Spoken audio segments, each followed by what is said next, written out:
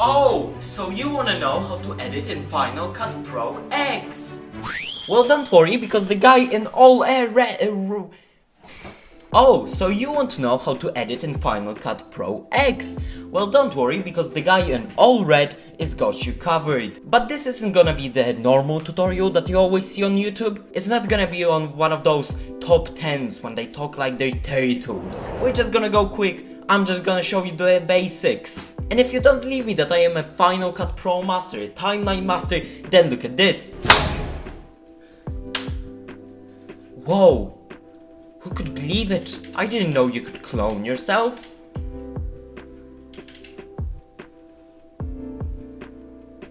Okay, I'd say this is enough. Let's get on to the tutorial.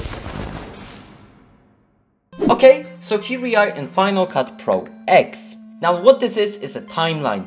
Here are all of your clips basically mashed together. This is your project. Now if you're on your friend's account, you're probably gonna see something like this. Basically a project already created. What are those clips? I don't wanna see your face. But what if you wanted to create your own project? A good way of doing that is to delete all of his. But let's be honest, if your friend is an assassin or a manhunter, it's probably best not to delete it. What you can do instead is go right up here, go to file, go to new project. Now you name it whatever you want. I like to name it 0069, cause why not? It's a funny number in it. Okay, here we are, but there is a blank space. How do I put clips into it? What you can do is go onto YouTube and screen record some videos. As you can see here, these are mostly screen recorded. I don't know, we have the Y. If you want to add it, just drag and drop it. Now we choose the format, 2K, 4K, 8K. Just go with this, okay? This is Hollywood. This is the frame rate that Hollywood uses. Quick lines tech tip for you. And now you've basically drag and dropped your clip into Final Cut Pro X. So I've prepared this. Okay, I didn't actually prepare it, but it's one of my projects that I have currently loaded. Now what all the peasants think is that editing is only about cutting. So if you're one of those, press B, you got choppy knife, go chop, chop, chop. Here it is, you can leave now. But if you want to get advanced, that's not the only thing about editing, I'm gonna be honest with you. So the second basic of every editor is basically scaling. So how do you scale your clips? Select the clip you want to scale, then go over here and press this. If you want to feel like a pro, you can also press this. This is like the second option for it, that pros use. But quite honestly, it's dumb and it's really hard to get to. After you press it, this pops up. Basically, 1, 2, 3, 4, 5, 6, 7, 8, 9. 9 blue circles. Now every blue circle does something different. So basically this is scaling up and down. If I go like this, I go up. I can do this. I can do this with this clip. If I press this, I can rotate it. Basically, you use this all the time. If I want to make the clip bigger, I just do this. You can also go here into the more advanced tab and just play with these. But transforming isn't the only scaling option. No, you also have crop and distort. Crop, as you've guessed, it just works like this. You can crop the video. And you also have distort. This works like this. So you can kind of move around your screen to make it seem like it's third dimensional. Like now it looks like it's diagonal. And if you want to go back really quickly, just press reset. Okay, third basic of editing is keyframes. Now this is kind of advanced, but you should learn it as quickly as you can. So basically, what if I wanted my clip to zoom in? So I have my normal clip, but I want to zoom into my face. What I can do is press transform, go over here and press this button. This is basically keyframing. As you can see, it selects all of these little boxes. So you can either press this button or be really precise, pressing individual buttons for every new thing. So what if you wanted to only keyframe scale Y coordinate? Don't worry, I'll explain it all to you in a sec. But let's say you want to quickly keyframe everything. Just press this and here it is. As you can see, everything's checked in. Now how do we zoom into my face? What you can do is press the right arrow. This basically moves you a frame forward. Now you make the clip bigger. right arrow. Scale it up, right arrow. Scale it up, right arrow. Scale it up, right arrow. So basically what this has done is created an animation on the next 5 frames. So if you press your arrow right, you can see it slowly moves in. If you play it, is this really nice zoom in? And this is basically the art of keyframing. Now keyframes aren't only for zoom ins, they can work for zoom outs or they can work for animations. Every time I'm pressing the right arrow to create one of these white dots. And as you can see, I've now created this. So it's really easy to use. This is actually my first time editing with keyframes.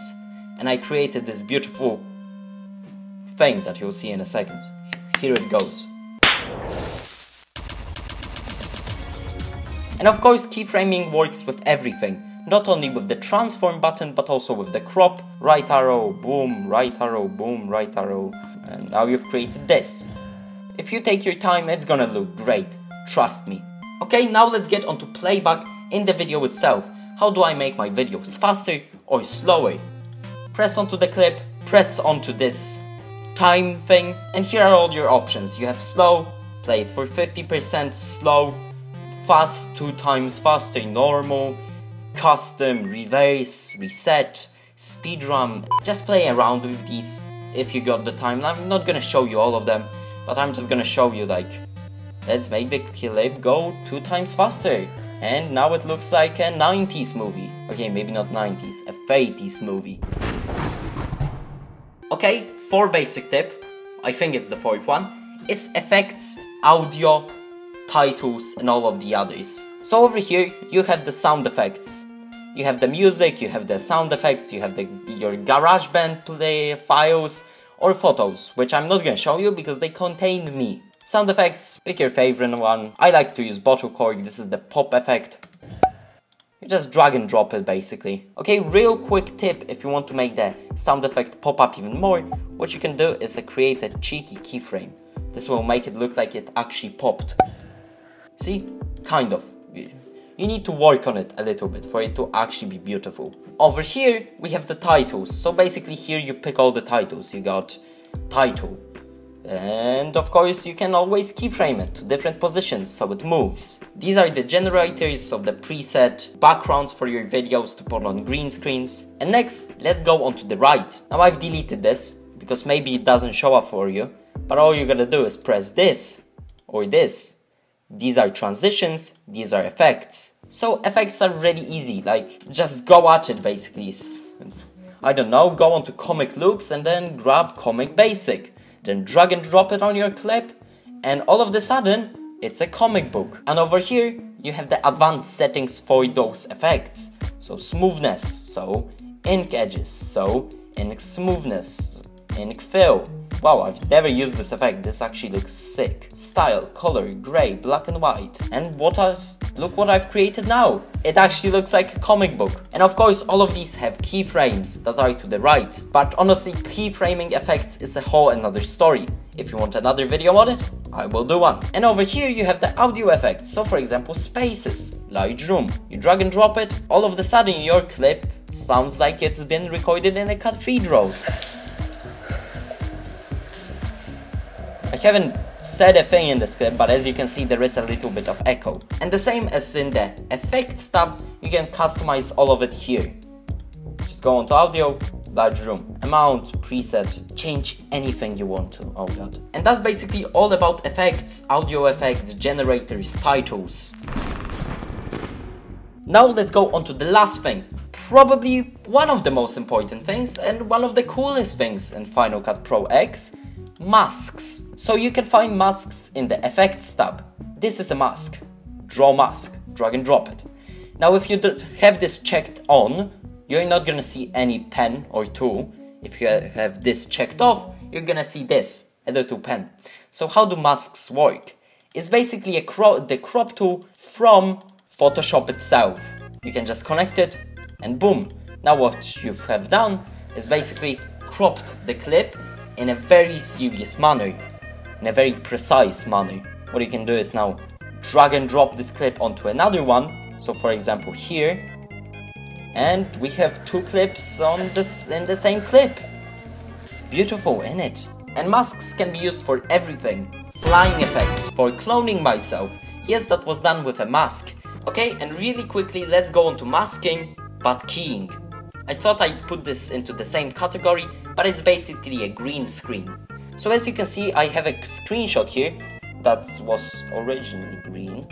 And I basically want to put this frame over this video. What I can do is go on to the effects, press on keying, select the keyer, move it here, and it's keyed. It basically removes all the green. And over here you can also play with it. And that's basically Final Cut Pro X in a nutshell. If you want to hear more from me, and if you want to see more tutorials, maybe some more detailed ones, I just wanted this to be a quick one, then just write it in the comments. I don't get a lot of those, so I'm probably gonna read them. Either way, this is the end. Roll the cool outro that I also did in Final Cut.